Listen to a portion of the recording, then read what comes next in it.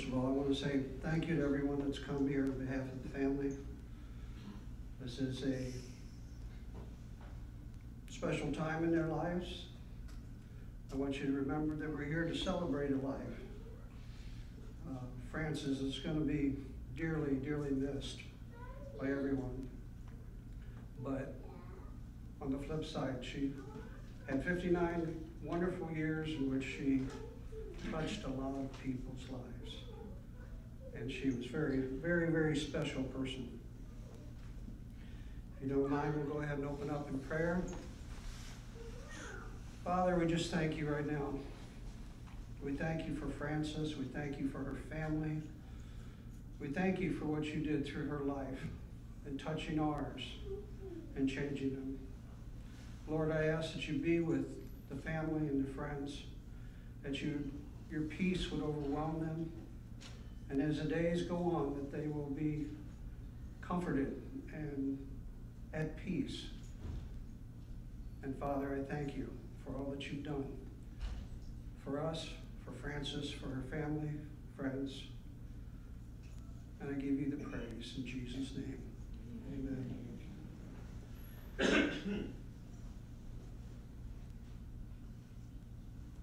We have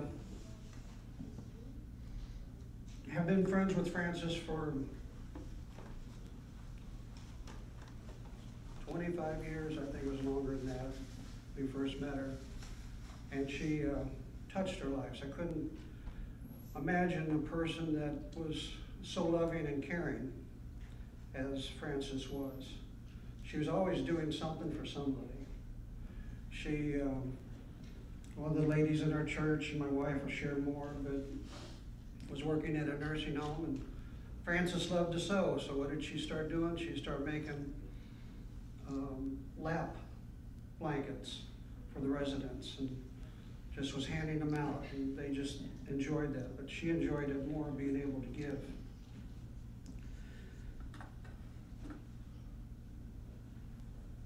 I remember when Frances was about to turn 50, and she was helping us with a house, and there was a man there, Wayne. He kept calling her ma'am, and she said, "I'm not 50 yet, don't you call me ma'am." So I kind of wonder if she checked out before her 60th birthday, because she didn't want to be 60. So, but joking aside, Frances, she's 59, would have been 60 August 24th. She was born and lived in Lorraine almost all of her life. She graduated from Clearview High School in the class of 1980. She got on at Ford about 22 years ago and is working there, which she enjoyed. It was tiring and it was wore her down sometimes, but she enjoyed the people. Whenever we talked to her, she'd always talk about the different ones. She had one guy that always would come to her and tell her the Mexican joke of the week. And she'd share some of them, but she just laughed. She had come to our church about 25 years ago and was a very faithful member there, always helping. In fact, whenever we had a dinner or anything like that, Frances was right there. If not cooking something, she was helping us clean up, set up, do whatever. But she was the first one in and always the last one out, making sure everything had gotten cleaned up. And she was just that type of person. She went on many mission trips with us. She'd been to Mexico, almost didn't get her out of there. Back when she was born, they said on the birth certificate, you know, they only had black or white, and their birth certificate said white, and they're looking at Frances, and they're like, you know, and finally, I think they started cussing at her in Spanish. Of course, she didn't know a lick of Spanish, or the ones she did know, she wouldn't repeat. But he finally agreed and let her leave Mexico. And then she went down to Chile with us, been to Honduras many times on medical missions. She was a special person. She is a special person. She enjoyed collecting fabrics and antiques and special things, which in time became very sentimental to her, and she would pass them on to family members or friends.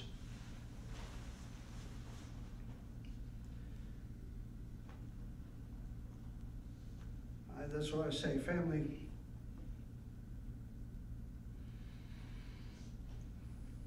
Excuse me.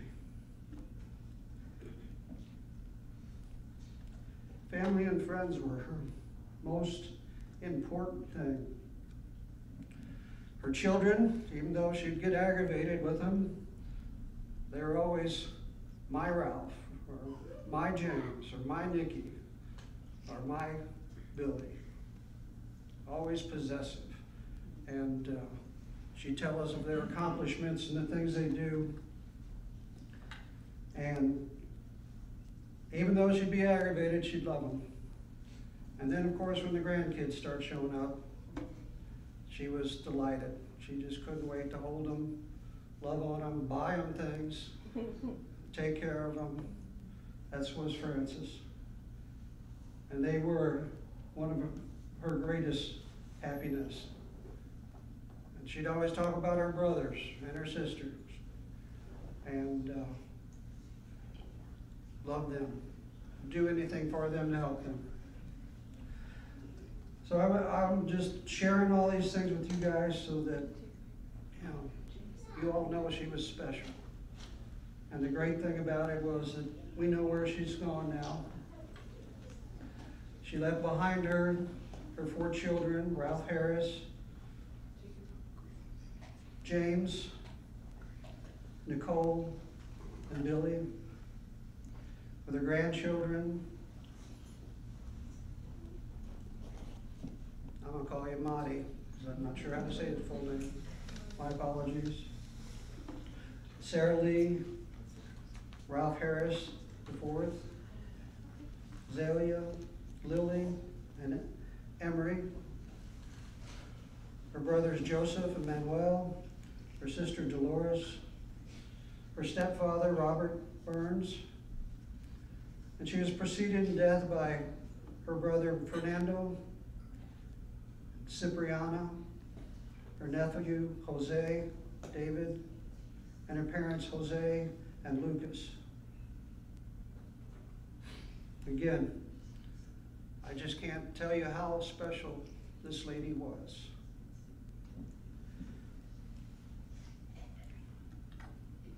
So,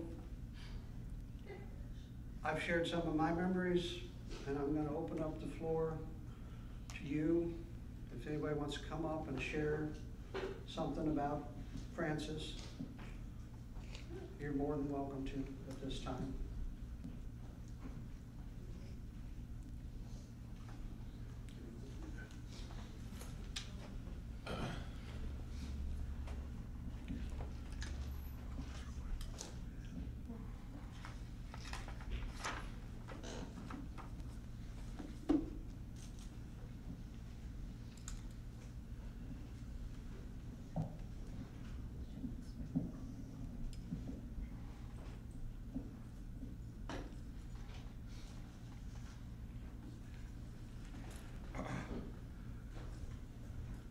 I don't think I'll be able to say any memories today. Hard to even talk now. I want to just read some words that I would like to say to my mom. It'll probably sound like a rant, but there it goes. To my mother, I am at a loss of words. God take you from us too soon. We had so much more love to give you. Marty wanted to show you her artwork. Sarah wanted to give her besties more finger hearts. And little Ralph wanted to make banana bread with you. You were such a crucial part to this family. The glue that kept everyone intact. The reasoning when family were fighting.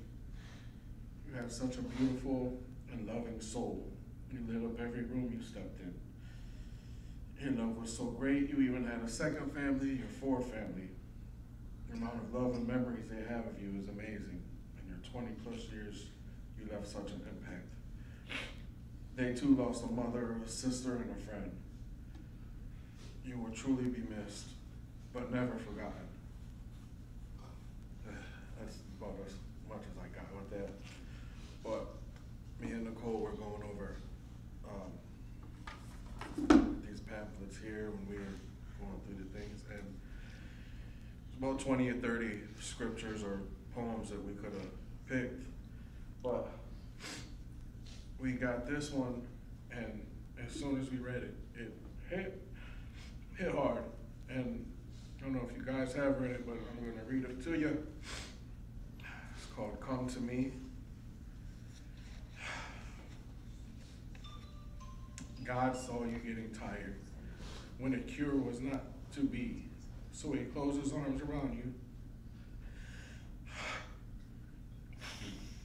and whispered, come to me. You didn't deserve what you went through, did not. And so he gave you rest. God's garden must be beautiful. He only takes the best. And when I saw you sleeping so peaceful, free from pain, I could not wish you back to suffer that again. Mom didn't deserve, what she went through at the end, but the last thing that I heard my mom speak and ask coherent, my uncle was there with his kids, and he told her, bye, sis, love you. And she wasn't out of it, but she shot up and said, I love you all.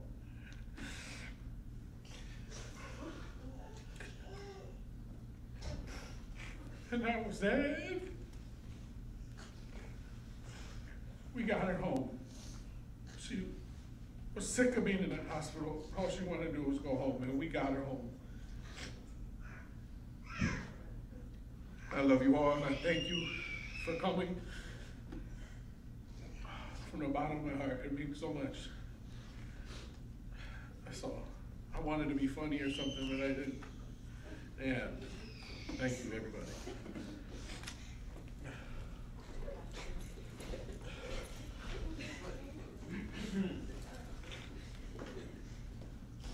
I might need a timer because I don't have anything written down, but my mom was so special and so caring. When we were little, there was 2 or 3 times where we were just riding around Lorraine, and she picked up an old lady one time and an older man one time to keep them from walking. Like, who does that with their kids in the car? But it was the 90s. And that just shows you the initiative that she took when it came to taking care of people. And I was so proud to take care of her. And a really common thing that people have been saying is they didn't know her struggle, and it's because she didn't want you to. She wanted you to remember the good. She wanted you to remember her smiling and laughing and being the strong, independent woman she has always been. And she did say that she loved everyone. And she meant it. And we're very grateful for the support and the appreciation and the love that has been shown, because she did deserve it. So thank you.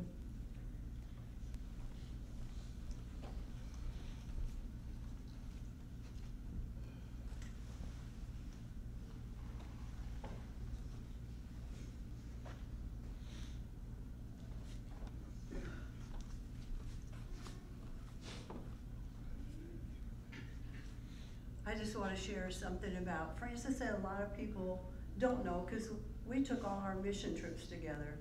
We took 2 trips to Mexico, and I figured we took 8 to Honduras.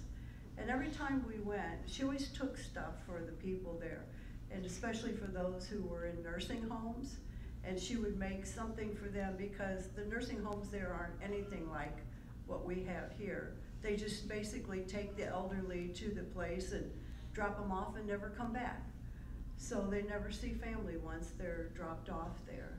And it's not that they couldn't, it's just that the people don't want anyone to know who was related to them so that they would take them in. But we had a lot of funny experiences together, and there was one time too that we went to a training on how to reach people in low-income housing and do clothing giveaways and children programs and all that. And we were just all hyped up. We couldn't wait to get back to do the programs that we had been taught to do. And it was 2 o'clock in the morning when we finally got back. And we were thinking, yeah, we can't wait to feed the hungry. We can't wait to do things for people. And as we were coming down over by the Henderson Bridge, we had a bag full of leftover chips that we snacked on in the back of the car. And as we came over the bridge, we saw this man walking at 2 o'clock in the morning with a brown bag, and he was going like this. And we thought, oh, we found a drunk. We can go ahead and feed this guy. So we stopped the car, and you know, she yelled at him, hey, are you hungry? And the guy said, well, why? And she said, well, we got all these chips here in the back of the car. Would you like to have them? And he goes, well, yeah, I guess so. And he's still carrying this brown bag with this nozzle on it and doing like this as he's walking up to the car. And she reaches back and got the bag of chips and handed it to him. And she goes, we fed a drunk. And with that, the bag fell. And he didn't have any liquor in there. All he had whipped cream. And he was drinking whipped cream out of a brown bag. And here we thought we had done something really good.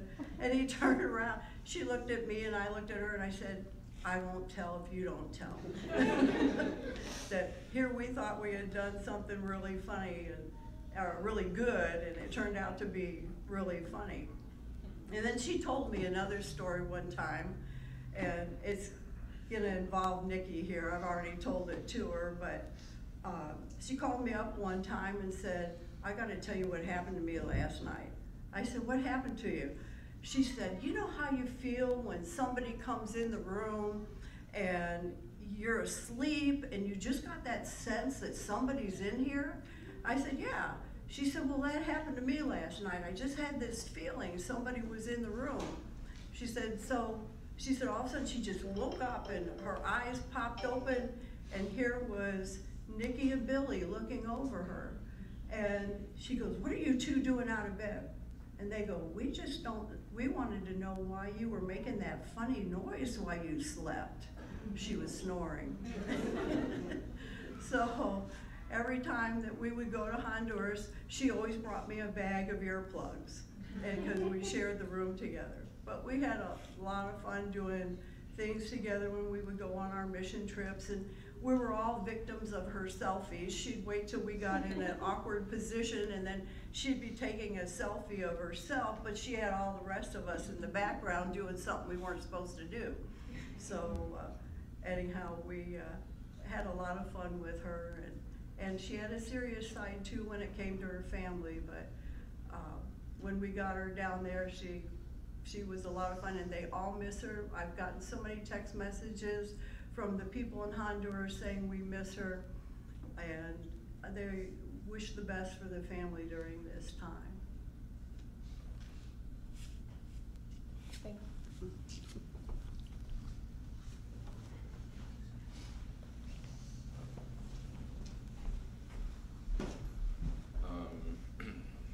Rafi was right about my mom saying that she loved everybody. That's the last things I heard her say too. And she was very grateful, and she loved her grandkids, and she loved everybody. I don't know how, there ain't no words to explain how grateful she was just to have her family. And I know she was hardworking. She worked so hard to, just keeping her job and taking care of her family. I know she made a lot of difference in people's lives, and she would love to be here to see everybody here. Thank you all for coming.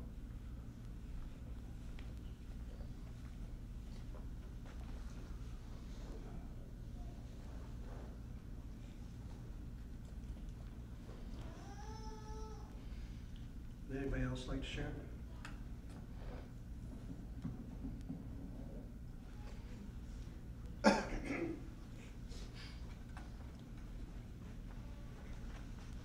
Yes, sir.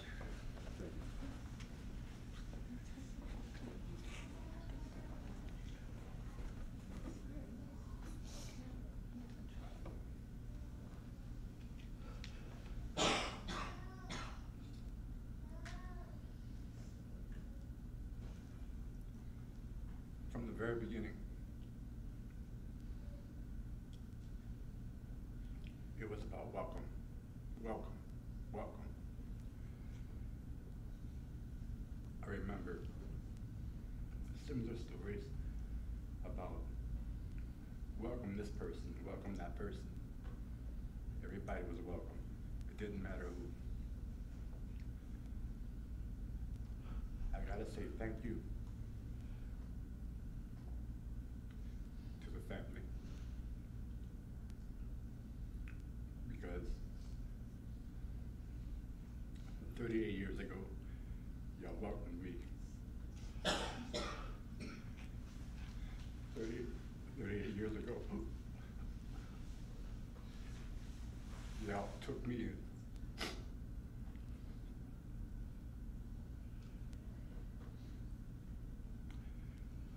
Years ago, y'all included me in the ups and the downs.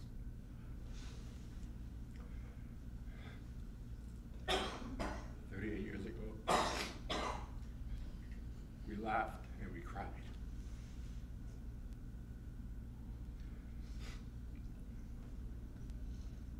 I'm thankful. My family is thankful.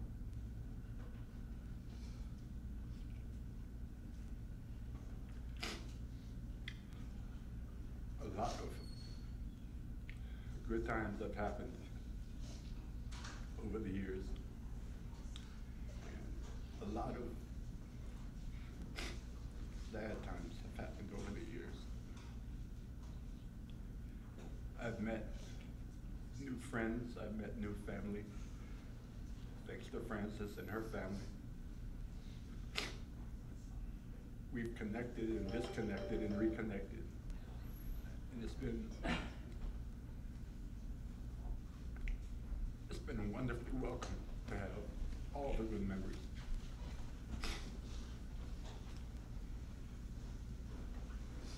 I can't think of a bad memory. I really can't.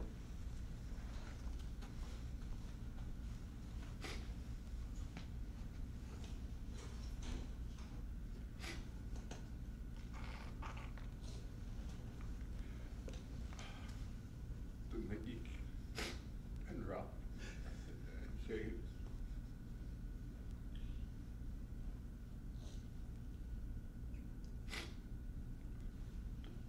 Y'all had more time with her than I did.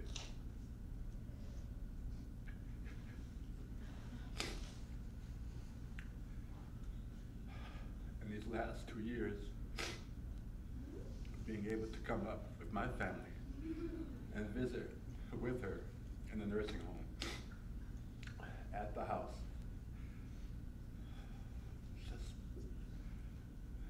And to the grandbabies, thank y'all. To the partners and everybody, just thank y'all. Because I know she felt the love. I know she did. To the family, again, from my family, to y'all, we offer continued love, continued condolences, and if there's anything that we can do, please let us know. You are loved.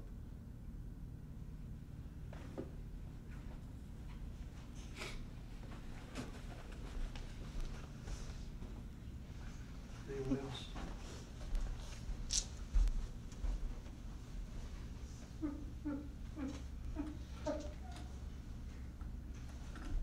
As most of you know, Jesus Christ was the biggest part of her life. There was a time after her mother had passed away that she went through, she called it a Great Depression. She said she had problems with drugs and alcohol. And somebody introduced her to Jesus. She knew about him, but she didn't know him. And when she had received him, he began to change her life and turn it around to the Frances that we love and know.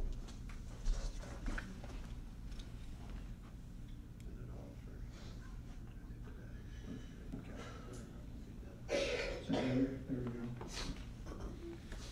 And so,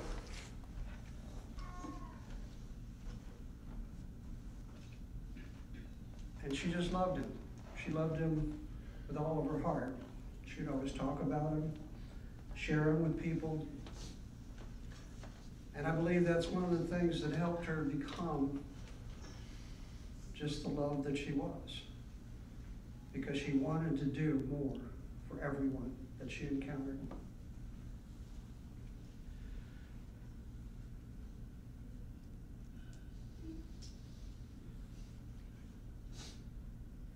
Jesus had said, you know,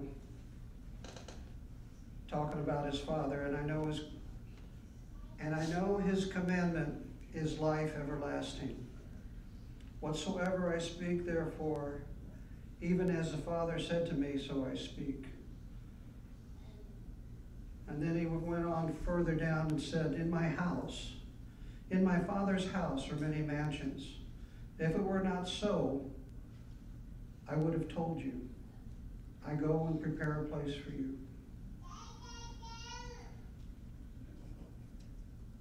That's what he has for those that love him. A place in heaven. That's where Frances is. I'm sure she's exploring it and looking at all the things that the Lord put in there just for her. That's how much he loves us.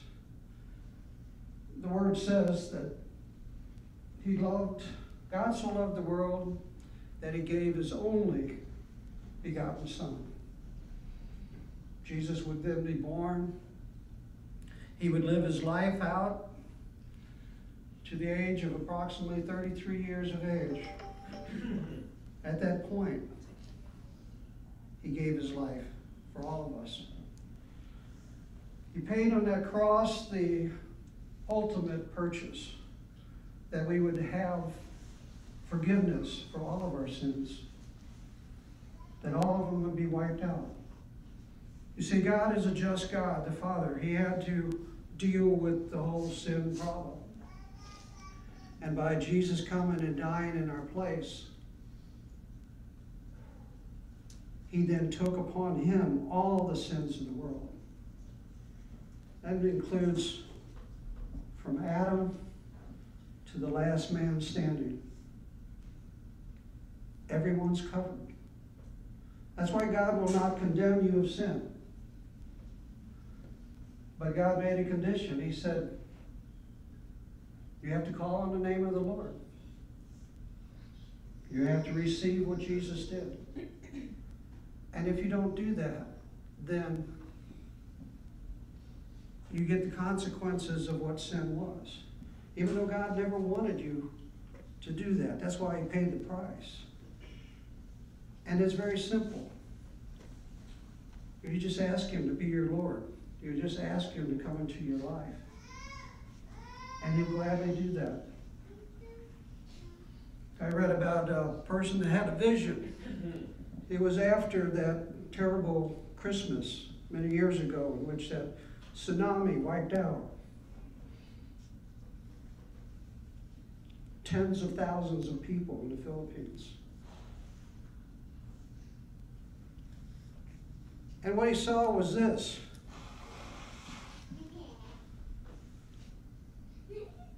Jesus standing there. And all of these Muslim people standing before him. He was talking to them. He was like, I don't understand. They always say Jesus was not the Son of God. Why are they here? And the person giving him the tour said this. He said, These people knew enough to call on the name of Jesus before they died. And the Lord has to honor his word. If you call upon the name of the Lord, you will be saved. A friend of ours, a friend of my wife's, she went to college. He's a counselor in New York City. And after 9/11, he kept listening to, he's a counselor. He had to deal with the people that were struggling with the whole event in New York City. You know, we look at it from a distance. They lived it. And he kept getting these reports of these people. Listening to those that jumped out of the buildings. And the things they were crying was, Jesus, save me.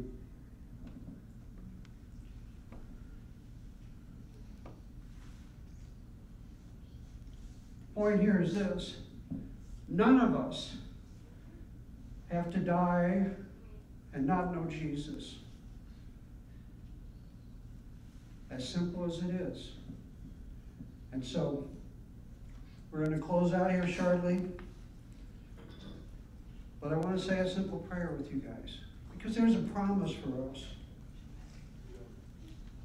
Thessalonians 4:16. For the Lord himself shall descend from heaven with a shout, with the voice of an archangel, with the trump of God, and the dead in Christ shall rise first. Then we which are alive and remain shall be caught up together with them in the clouds, and to meet the Lord in the air. So shall we ever be with the Lord. Wherefore comfort one another with these words. That's our hope. That's our promise. We know Francis did. And I hope all of you have.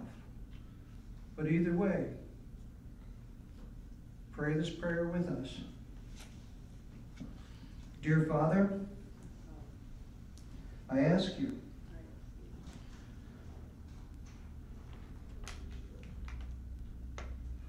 to make Jesus my Lord. Jesus, I ask you to come into my life and to be my Lord and teach me of you. Holy Spirit, I ask you to reveal him to us. And I thank you in Jesus' name.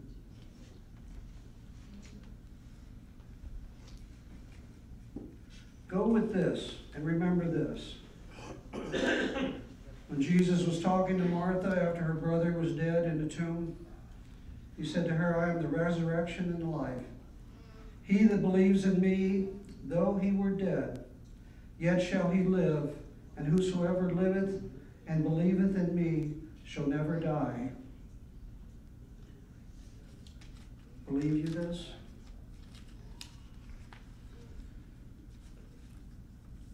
It's important that we live like Francis lived, loving one another, caring for one another, doing good for one another, forgiving one another. That's what she did. She'd get upset, but she'd move on and forgive and love that person. So I thank you again in behalf of the family. I thank you for being here.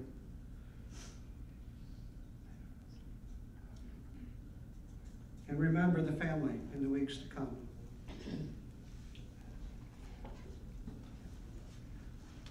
And comfort them and support them with all that you can do.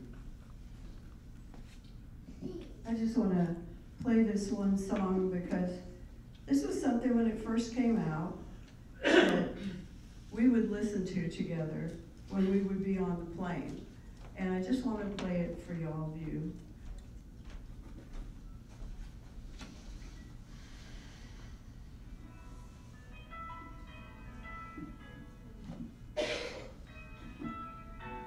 I can only imagine